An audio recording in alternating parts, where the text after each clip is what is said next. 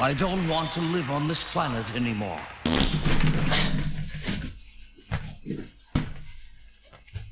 Damn it. What's shaking? My name's Cam. Welcome back to another video. If you could live anywhere at all, fictional or otherwise, where would it be? Nah, who the hell are we kidding? I know. Yeah, I'd choose to stay here on Earth as well.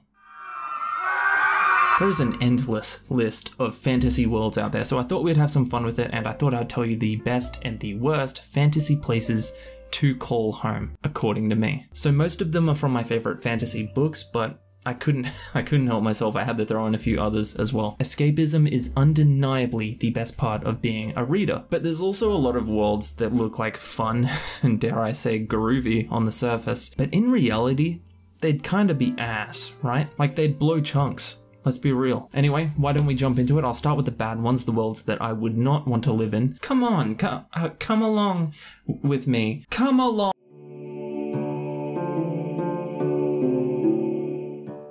This one had to be said, right? I mean, it's obvious. Surely you cannot tell me that you would choose to live in the world of Game of Thrones. I mean, half of the map is just barren and uninhabitable tundra, and the rest is just miserable landscapes filled with bandits that want to like do a whole lot more than just kill you, by the way. Westeros isn't the type of world where you would just get stabbed or decapitated and just die because they want to steal your money or something like that.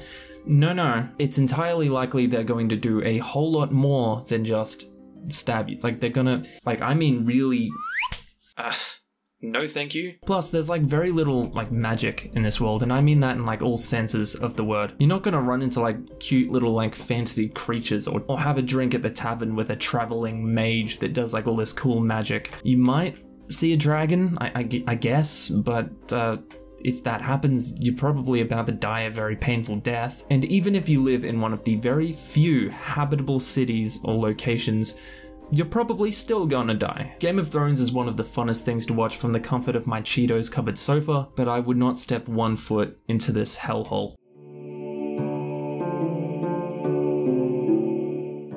Before any of you Brando Sando fans like, you know, bend me over your knee and spank me, unless just really think about it. I think you know that I'm right here. So let's talk specifically about the area that most of the story takes place, or at least most of the story where I'm up to so far. The Shattered Plains. It's just not a fun place. It's not even like, it doesn't even look nice, man. There's less greenery than an Egyptian mummy's coochie. It's all just sand and blood. The Shattered Plains just looks like rural Australia. I guess putting aside the giant nightmare crabs, I do enjoy a good storm, so I can't really put Roshar at the bottom of my list. I love storms and rain so much that I think I would be completely okay with standing outside during a high storm and letting it just power wash the skin off of my bones.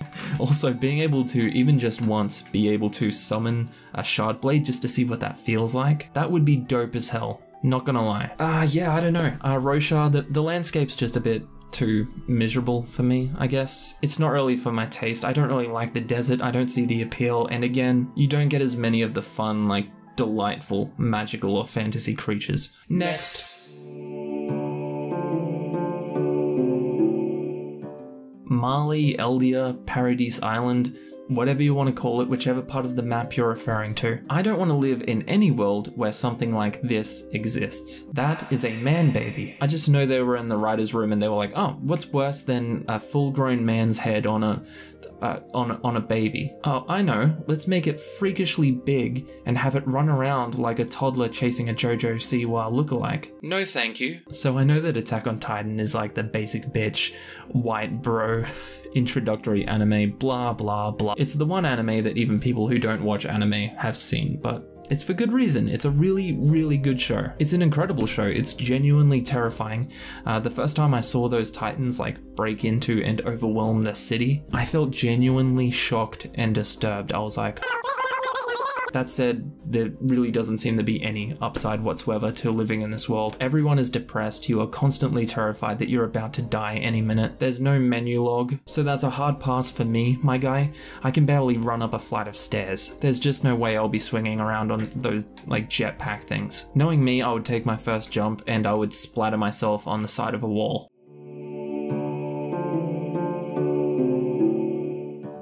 So let's talk about some of the good fantasy worlds, the places I would want to live in. First and foremost, I do have a confession to make. You've probably noticed that I have a bit of a mustache at the moment. I know it's not pretty. The thing is...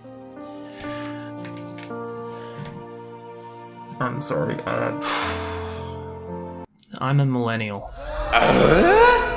As a millennial, I have to mention the world of Harry Potter. It's quite literally the law. To be honest, I shouldn't even be telling you that. If they find out that I've been talking about it... Oh shit. Oh no. Say what you want about JK and some of her creative choices, but I don't know what to tell you. The Wizarding world just seems like a dope place to live. Yeah, sure, nostalgia plays a part, and I'm sure 90% of my depression can be attributed to me not getting a Hogwarts letter on my 11th birthday. But who the hell would not want to fly around on a magic broom, or have a daily all-you-can-eat buffet, or be able to pop down the Hogsmeade and grab a butterbeer? I'm sure they've got spells for getting rid of acid reflux. That would be pretty sick. The funny thing is though, I'm pretty sure even if that world existed, I would probably still be a muggle. Can you imagine finding out that, like, the Wizarding world, the world of Harry Potter is real, but you just happen to be even more ordinary than you thought?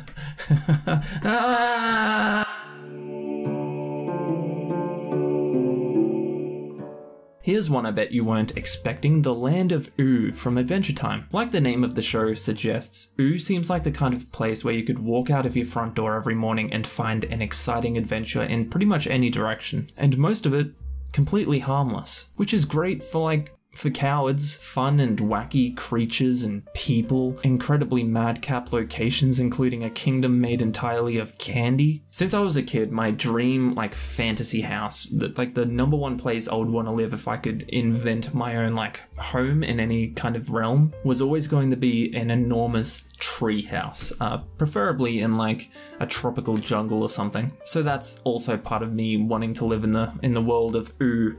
That and Disney's Tarzan. I would hope that if I had happened to live in the world of Ooo, I could have made friends with Finn and Jake and just broed out with them on a daily basis, whether it's making bacon pancakes or exploring magic landscapes. Yes, please. Even the villain in this world seems like a cool dude to chill with every now and then.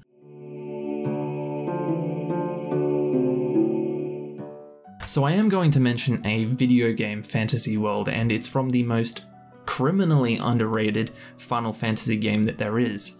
Number 8. Final Fantasy X was a close second because Blitzball, but I have to give this one to Squall and Co. I won't go too deep into the story because it's a whole long thing, and to be honest, I'm kind of considering making a video about it because there is a very deep and emotional story there. I don't know, maybe. The world, or Earth, as it's called, is a lot like ours, but also thankfully not. But I want to talk specifically about Barlam. That's where the story starts. It's a beachside kind of town or village, and it's beautiful. It's quite simple and it's standard, but it's gorgeous. But situated near the town is a combat school called Barlam Garden. It's called Garden because the high-level students or graduates are referred to as Seed. I'm sure you can get the metaphor there. The Seed are expected to blossom to their full potential, and garden is where they grow. You get it. The story of Final Fantasy VIII is one of the most beautiful, emotional, tragic, and cathartic